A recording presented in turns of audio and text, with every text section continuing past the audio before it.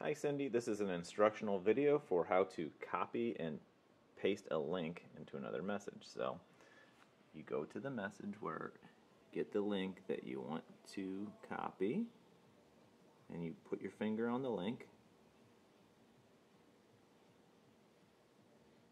and then you get a little menu at the bottom. It says copy.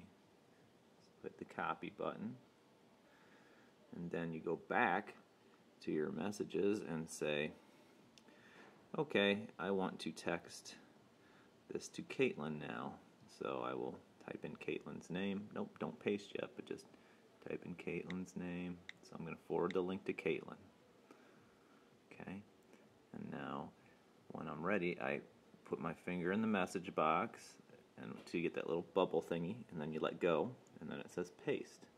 Then you push the paste button, and then the link is in there, and you hit send. Okay, good luck.